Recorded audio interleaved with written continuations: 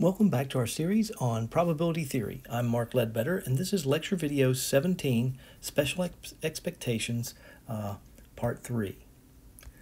So in this section, we've already talked about moments, central moments, the variance, we've defined that. We talked about the mean and variance of the discrete uniform. Last time, we went over an rth moment and an rth moment about the mean. We discussed the index of skewness, which was the third moment around the mean, e x minus mu cubed, and we introduced the moment generating function, very important in statistics. So today we're going to discuss the moment generating function techniques for generating moments. It's a moment generating function. We're going to generate those moments. All right. So from Laplace transform theory, really simple stuff, right? It can be shown that the existence of m of t for t between negative h and positive h implies that the derivatives of all orders exist at t equals 0. Once you get to 0, you can still take the derivative and it's 0. So that's what it means by all orders. This implies that m of t at t equals 0 is continuous. That means or implies that it is permissible to interchange differentiation and summation since the series converges uniformly. Okay? So with this, we can do what we're going to do. So let's take the first derivative, m prime of t. Now, this is a function of t, and this is where students have trouble. We're going to take the derivative with respect with t, not x. And it's very clear here, but as soon as you come over here and you start seeing x, you're tempted to take the derivative with respect to x. Don't do that. Take it with respect to t. It's a very different answer, okay? So, as I said, we can move this inside the summation because it converges uniformly. And so we have the derivative of e to the tx times f of x. But f of x doesn't have anything to do with t, so it can come out of the derivative. So I've moved it out back here, and we've got the derivative with respect to t of e to the tx. Remember that x is our constant here. So if I have d dx e to the 3x, you know that that is 3e to the 3x. But here, we're doing it with respect to t, the derivative with respect to t, and so the constant again is x, so x is what gets pulled down in front. And that's exactly what we see here, x, e to the tx times f of x. Now, similarly, we can take the derivative of the first derivative and get the second derivative, and so we have the second derivative of mt now becomes x squared, because that's the thing about e to the tx, right? Derivatives of e to the t, they replicate themselves. So each time we're taking with the derivative with respect to t, we get an x. So we now have x squared, e to the tx, f of x, okay? And the rth derivative becomes sum of x to the r, e to the tx, f of x. And that's r is any positive integer. It works for that. Now, after we take the derivative,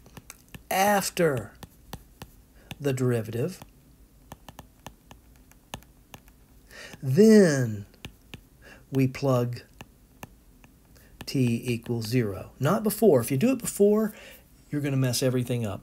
In fact, you won't have any t left to take a derivative of. So you would technically get 0, although you'll probably make the mistake and take the derivative with respect to x instead. Big mess. So please don't do that. So we take the derivative, then we set t equals to 0. When we do that, the first derivative of the moment generating function at t equals 0 gives us e of x. The second derivative at t equals 0 gives us e of x squared, and so forth to the rth derivative, we get e of x to the rth power. If, and that's a big if, the MGF exists, the moment generating function exists, then the first moment m prime of 0 is mu, m double prime of 0 minus the first moment squared gives us ex squared minus e of x raised to the second power, or e of x quantity squared, and that is the variance. Okay. So we can use the MGF to get our means and variance. So let's do that with the geometric distribution. So if I have x distributed as a geometric distribution with parameter p, that's the probability of success, then write out, the first step is to write out our PMF. And we better make sure that we remember our space of x if we want credit. F of x equals qx minus 1 times p. And p is not equal to 0 or 1. It's between them. It's on an open interval, not a closed interval. Q is 1 minus p.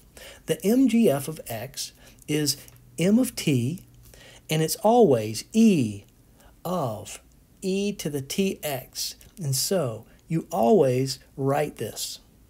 And if you always write this, it's much more likely you're going to get the right answer. So we have the summation. We still have e to the tx, but now we have to plug in f of x.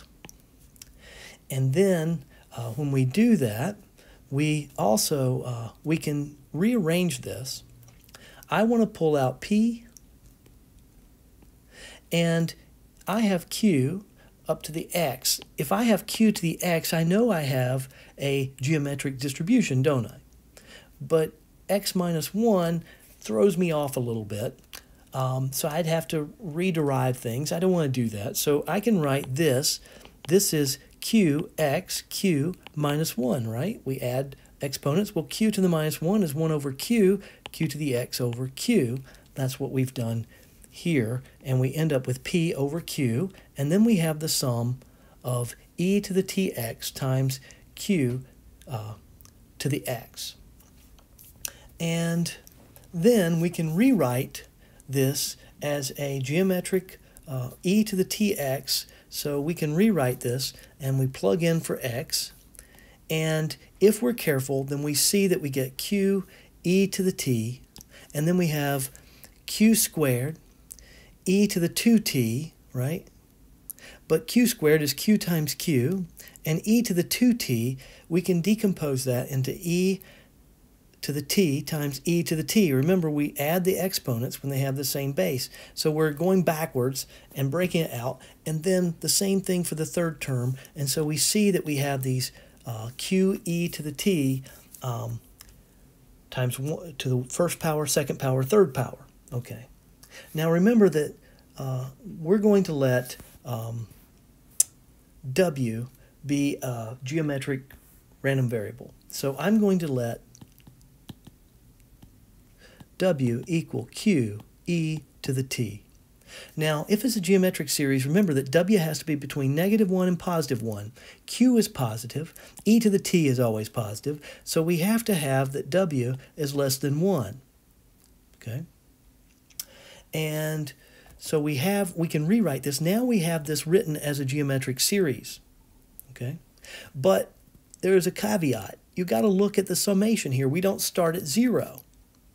So we need to solve for that and adjust for that. So if I started at 0, then this is the same as the first term. When I is 0, w to the I is going to be 1. So I have 1 here. And then I have the rest of my summation from 1 to infinity. So this is what I want. So I solve for this. Let's see. So by solving for this, I take this and subtract 1, and I end up with this equation here. And so I know what this is. So I write that out. It's 1 over 1 minus w minus 1. Now 1, I multiply I get a common denominator, so I multiply 1. 1 becomes 1 over w, 1 minus w, 1 minus w. And so I subtract, making sure to keep my parentheses here so I don't get a ridiculous answer, because it can't be negative. So 1 minus 1 is 0. 1 minus a negative is a positive, I end up with a positive W over 1 minus W.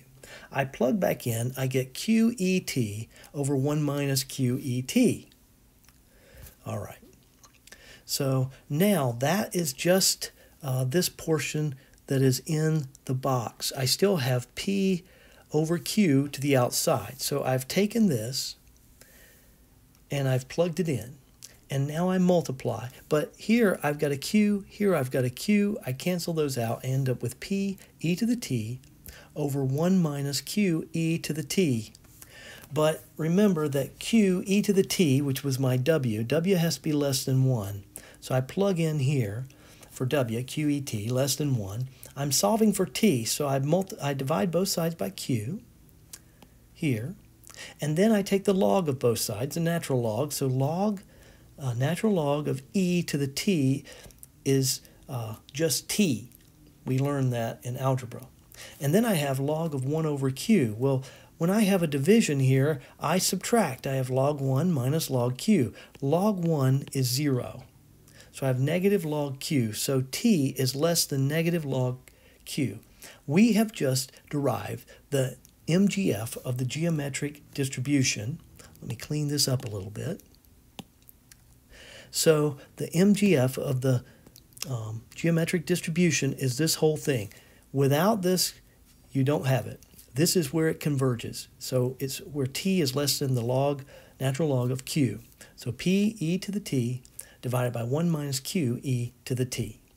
The mean of the geometric function, we're going to use the moment generating technique here. So we're going to take the derivative but at 0. But notice that I don't plug in 0 here. I take the derivative, and you know how to use the, I hope you know how to use the